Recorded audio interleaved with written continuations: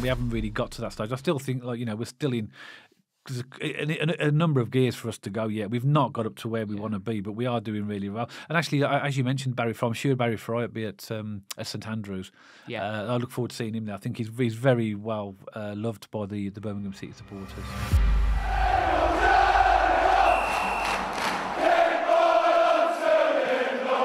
So welcome back to BCFC Royal Blue, and we're back today with another score prediction video. Now, me and Dad like to do these once every week, a little bit of light-hearted fun, and we just go through each game in the League One schedule, and we just give our score predictions. And this week is game week 8, and as always, I'm going to hand it over to Dad before we get started, just with a little bit of a recap from last week's fixture. So, Dad, do you want to give us a little bit of an overview? Well, week 7, again, we say this every week, it showed us how unpredictable it is. I mean, there was some surprise results last week in terms of the game week 7. Charlton losing at home to Blackpool, Huddersfield losing at home to Northampton. That was the biggie. Didn't see that coming. That was the biggie. And even Stockport against Leyton Orient. Stockport lost at home to Leyton Orient. That surprised me a little bit, but not as much, because we've seen Leyton Orient, haven't we? Knew, even though we've beaten them, they're a better team than we. I think what surprised me was the goal diff, 4-1.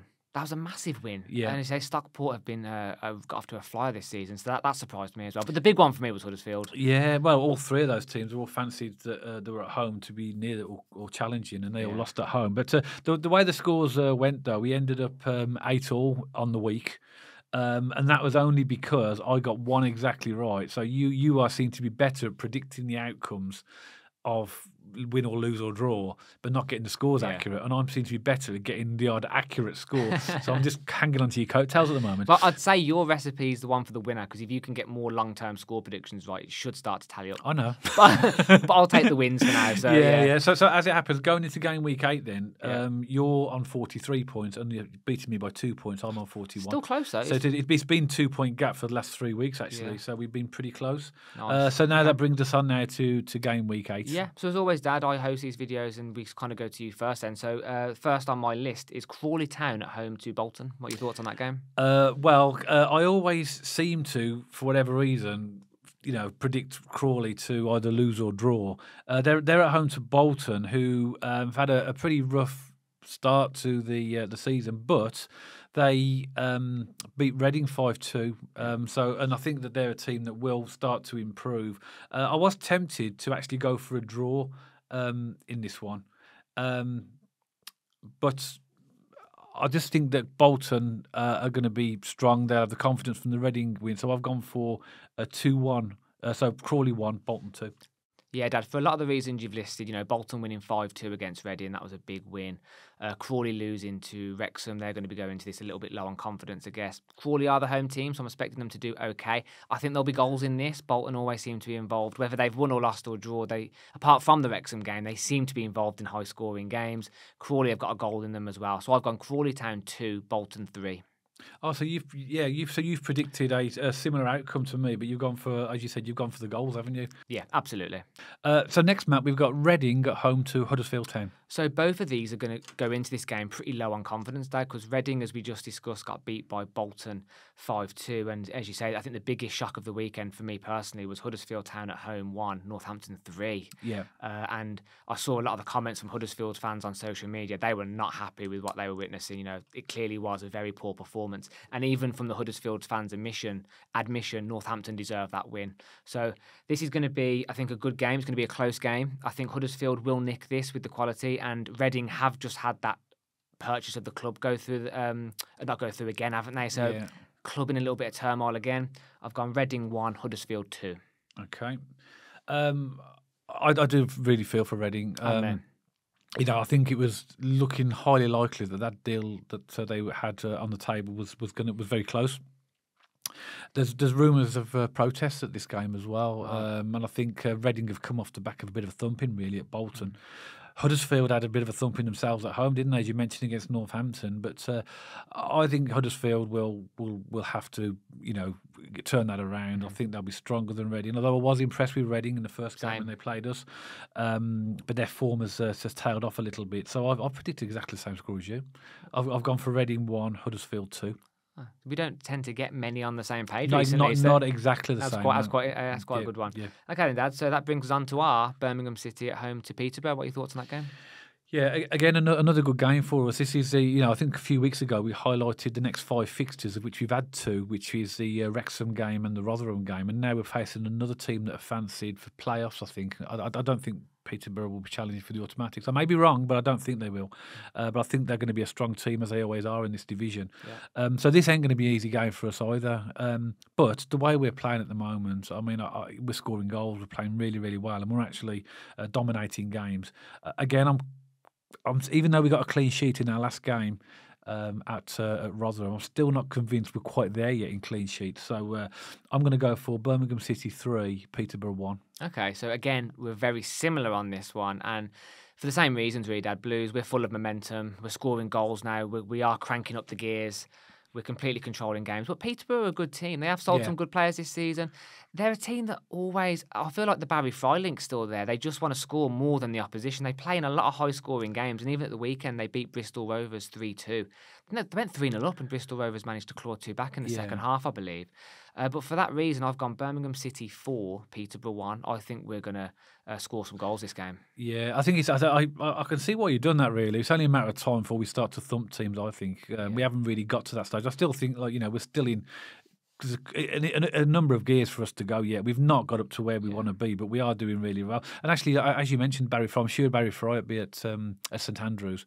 I look forward to seeing him there. I think he's very well loved by the Birmingham City supporters. Okay, next match, we've got Blackpool against Burton Albion. So Blackpool really have got that Steve Bruce bounce, haven't they? They managed to beat Charlton at the Valley at the weekend 2-1. I was quite surprised at that. I think I might have went for a draw or even a Charlton win. I can't remember exactly, but I was definitely surprised to see the Blackpool win. And Burton, how did Burton get on? They lost as well. They lost late. They lost late. No, yeah, Barnsley scored in the 90 plus 4th minute, didn't they? Yeah, to win the game. That killed me as well because I had a 1-1 draw for that. Did you? Yeah. Oh, no. So you would have won the weekend if you'd have got that. I'd have got 3 points for that. As it happened, I didn't get any. So I'm going to continue on the theme of the Blackpool Steve Bruce bounce. Keep this one short. I'm going to go for Blackpool 2, Burton 0. We don't get many the same. I've got 2-0 as well. Again, it is that, it was a good win for Blackpool at Charlton. Yeah. And, Burton are struggling in terms of form. In their last 6 games, they've lost 2 and drawn 4. So they don't win many games as well. But I think with Blackpool being at home, with this continued bounce, I mean, the way, so early in the season, Blackpool only need to win a few games. They'll be in the playoffs before you know it. And I think that's where they'll be anyway, challenging for the playoffs. But I just think for this game, I think like you, I've predicted exactly the same score, 2-0. Just to remind people who watch these podcasts, these predictions, we really have no idea what the other person's predicted. The first time we hear is during the recording. Yeah. So out of 5 fixtures so far, we've recorded 2 exactly, so that is very unusual. Yeah, okay, Dad, so that brings on to our next game. So that is Bristol Rovers at home to Wycombe. What are your thoughts about that game? Bristol Rovers lost the last 3. Yeah. Wycombe, we saw them at Wycombe, and they were okay, and I think they've improved actually. Wycombe have got some decent results. They won at the weekend 2-1 against Cambridge. Yeah, well, in fact, actually looking at their form, they've won 3 of the last 4 and drawn that one. So they've definitely had an upturn in form. But having said that, though, only on the basis that I think Bristol Rovers are going to be stronger at home than they are away. And Wycombe are a decent team. I've gone for a 1-1 draw. So, again, we've got the same outcome. Yeah. I've also gone for a draw, but off the back of both teams being able to score quite a few goals, I've gone for a 2-2. You've gone for 2-2? I have, yeah. Okay. Next match, we have Cambridge United against Lincoln City. So I've been impressed with Lincoln this season. They've managed to pick up some decent wins, and they do play some decent football. They drew this weekend. It was 0-0 with Wigan at home. Yeah. And we saw Wigan at St.Andrews, Dad, and we thought they were a decent team again. That's no disgrace. Wigan were a decent side. Exactly. And Cambridge, I think, are going to struggle this season. I've said that since the start. In fact, they lost to Wycombe this weekend. Again, keep this one pretty short and sweet. I've gone for Cambridge United 1, Lincoln City 2. 1-2. 1-2. Okay. Yeah. I mean, obviously Cambridge are really struggling. I think they're going to have a tough season, to be honest. They're right down at the bottom, haven't they? They've lost 5 of the last 6, and the other one that they drew. So their form is not very good. Lincoln are a really good side. They've had an upturn in form. So they've won 3, drawn 2, and lost 1 of the last 6. The last 2 have been draws actually, but I think they're strong enough to win here. I've gone for a win as well, but I've gone for Cambridge 0, Lincoln 2. Nice. Okay, and that brings on to our next game, and that is Leyton Orient at home to Wrexham. Should be a good game. Now Now, this is a good game, but we've played Leyton Orient away, and I think they're now finally starting to pick up a bit of form. They've won their last 2 games. Good wins as well. Very good wins as well. Playing against a Wrexham team who we saw at St.Andrews a few weeks ago, and who's, I don't know if they struggled against Crawley, but it was 2-1, so it's not the result. I think we predicted a wider margin, both of us did. But I think Leyton Orient, a lot of teams might underestimate them. We've seen them. They're a good team. We managed to come away with a 2-1 victory when we were there, but it was tight. I've gone for Leyton Orient 3, Wrexham 2. Gone for Leyton Orient win? Yeah. Nice, okay. So I think this is going to be a draw. I think it's got draw written all over it. I think Leyton Orient, I think they've been an underrated team this season. Although they lost their first 4 games, they were playing the bigger teams, arguably the bigger teams in the division, as included in that. So they did get off to a tough start. I really like their manager, Wellens. I think he's a good manager. He has them set up well. Yeah. And Wrexham, for me, when we saw them, I weren't that impressed. So I've gone for a draw, and I've gone for Leyton Orient 2, Wrexham 2. Yeah, I mean, and also as well, Wrexham will go to that top of the league. I mean, they're joint top with us. I mean, obviously they've played a game more than us, but they're still, as it stands, at the top. So that will be a tough game for Leyton Orient. Yeah. I just think that that at home, they are going to be strong. We beat them, but anyway, so I've just edged towards an Orient win. Next, Matt, we have Northampton against Mansfield. So both teams here are going in from 2 brilliant wins this weekend. Northampton beat Huddersfield on their own turf 3-1. Absolutely amazing win. And Mansfield, I believe they won 2-1. 2-1. They beat Shrewsbury Town 2-1 at home. And obviously Shrewsbury are having a difficult season as well. But nonetheless, a good 3 points for Mansfield there. So I've gone for a stalemate. I've gone for a draw. And I think this is going to be 1-1. 1-1. Yeah. So I'm smiling because that's what I've picked as well. I've gone for 1-1 as well. This is weird. This is the third result we've actually got the same. But again, I agree with you. I thought that Northampton victory at Huddersfield was a thumping victory, and that will give them a lot of confidence as well. But I think Mansfield, they're under reasonably good form. After their first, we saw them win their first game of the season in League One against Barnsley, away at Barnsley. Then they went off a bit, drew, but they've won their last 2. Yeah. So this is going to be a tight game, and that's why I've gone for a draw as well, because I think there's not going to be too much between these 2 teams. Yeah. 1-1 draw. I agree. Yeah. So, Dad, that brings us on to our next game, and that's Shrewsbury at home to Rotherham. What are your thoughts on that? Somebody commented that it's not Shrewsbury, it's Shrewsbury. Okay. Yeah. But that's for me. I call it as well, Shrewsbury. And people know who we're talking about, but we don't want to upset the Shrewsbury people. Okay. I've always said Shrewsbury. Anyway, yeah. okay. Apologies, Shrewsbury from now on. Yeah, Shrewsbury versus Rotherham. Well, Rotherham are shocking, weren't they? They were. Against us. And obviously, if you haven't seen the post-match video that we put out a few days ago, go and have a listen to that. And if you're particularly if you're a Shrewsbury fan and want to get a bit of a handle for what we thought about Rotherham, it's all on that podcast. Shrewsbury have had a terrible season so far, haven't they? Shrewsbury.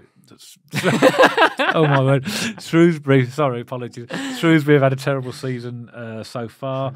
They've won 1 of the last 6, and they've lost the rest. So they've lost 5, 1-1. Bad season, and Rotherham, I just think that they are a better team than bottom 4, in my opinion, even though they were poor against us. Are. So I've edged towards a Rotherham win. I've gone for Shrewsbury 0, Rotherham 1.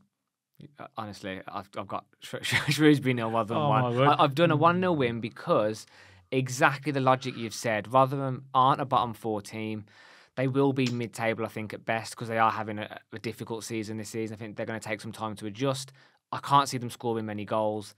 I've gone for a 1-0 win. Okay, fine. I mean, we're not changing results. If you predict the same as me for all of them, that would still stay the same, because this is an authentic predictions podcast. And, if anything, it might give us a sign, Dad, that we're adapting to League One to the league, because we've been in the Championship for the past 12, 13 years now. We've been in it for longer. No, 12, 13 years. Yeah. We've got so used to that. Maybe it's a sign we're getting used to League One. Yeah, hopefully not for too long, but here we go. Yeah. Okay, so next, Matt, we have Stevenage against Charlton. Yeah, so Stevenage had a disappointing weekend. They lost to Exeter 2-0, and Charlton also had a disappointing weekend. They obviously lost to Blackpool 2-1 as well. So I think this has got stalemate written all over it. I've gone Stevenage 0, Charlton 0. I've gone for a 0-0 draw. 0-0 draw, okay. Yeah. I've gone for a draw as well, but it's 1-1. I've gone for 1-1. I mean, Stevenage are inconsistent. If you look at their last 6 games, let me just read off their last 6 games. It's 1, lost, drawn, lost, 1, lost. So every other game is peppered with a loss. So this tells you it's going to be a draw or a win. But Charlton, got beaten, didn't they, at home last weekend? and they tend to, in most games, would do enough to maybe scrape a victory. But I just think, Stevenage, you can't underestimate them at home, which is why I've gone for a draw as well. So I've gone for 1-1. And I think that, it's hard to separate those two teams in this. If the fixture was reversed, I think I'd edge towards Charlton, but because Stevenage are at home, I've gone for the 1-1 draw. And Charlton aren't ever really involved in massively high-scoring games, aren't they? They're usually 1-0 wins, 2-1s, maybe swings either way. They're not involved in, like Boltons and the Wrexhams, really massively high-scoring games. Okay, and Dad, second to last is Wigan at home to Exeter. What are your thoughts on that game? Wigan, again, we've said this before, was very impressed with them when they came to St.Andrews. We only scored a late winner injury time winner to actually beat them. But they have been a little bit inconsistent in form. Particularly, they started off very sluggishly, so they lost 3 of the first 4. Then they've won and drawn. Exeter as well have also been a little bit consistent. They've won 3 and lost 3 of the last 6. So on that basis, that the fact that Exeter haven't had any draws, I've gone for a draw. Okay. I've gone for Wigan 2, Exeter 2. Desmond. Yes, I've gone for Desmond, Yeah, okay. So I've gone... Yeah, I mean, Wigan, same as you, Dad, I was quite impressed with them at St.Andrews. I feel like they're quite a hard team to predict. They don't score goals, then suddenly, I think last weekend they won 4-0. And I was like, where did that performance come from? So I've gone for a bit of a random sort of finger in the sky here, if I'm going to be totally honest, because I think this is a difficult one to predict. But I have gone for Wigan victory. I've gone Wigan 3, Exeter 1. Okay. And then it comes on to the final fixture of game week 8. It's Barnsley at home to Stockport. But I think Barnsley are going to be good this season, and they got a win at the weekend. They beat Burton 2-1 away. Always good to win on the road. Stockport have got off to a flyer, but this weekend I think everyone was surprised, weren't they, when Leyton Orient went there and beat them 4-1. No disrespect, I mean, to Leyton Orient, we know they're a good side, but to win of that goal difference was really impressive, to beat them on their own turf by that volume. So in that spirit, I think Barnsley are going to keep the momentum going, and I think this might set Stockport back a little bit. So I've gone for a home win. I've gone Barnsley 2, Stockport 1. 2-1. Yeah. Okay. Barnsley are a strange team, aren't they? They look really poor in the first game we saw against Mansfield, which they lost.